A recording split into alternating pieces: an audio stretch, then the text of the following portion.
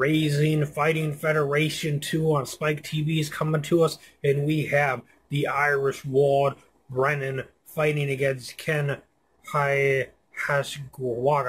And this one's going to be a very interesting fight, as Ken is 10-0 and 1 in his MMA professional career. He's on a 3-fight winning streak right now due to that draw that he had. Broke up his 7-fight winning streak that he had. He's on a 3-fight winning streak since that draw.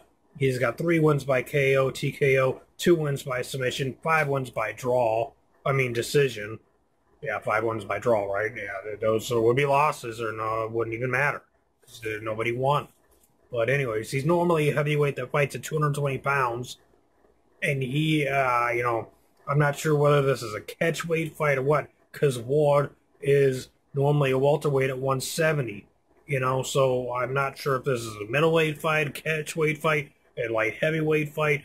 What is it? It doesn't say on their website what it is, so, that's, something that I would like Rizin to, be better at with their coming up events for their 3rd event and so forth, is to let people know what these fights are, whether they're, MMA, kickboxing, sumo, jiu-jitsu, judo, karate, like, what is it, So, but anyways, Irish Ward is 12-3, 12-3 in his MMA professional career. He's got 8 wins by KO, TKO. He's got heavy hands.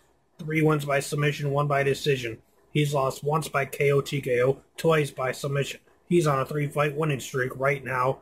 So this one is going to be a very awesome fight. I believe Irish Brennan Ward is going to win this one in the first round with a TKO spectacular knockout. The first loss ever for Ken Hasegawa.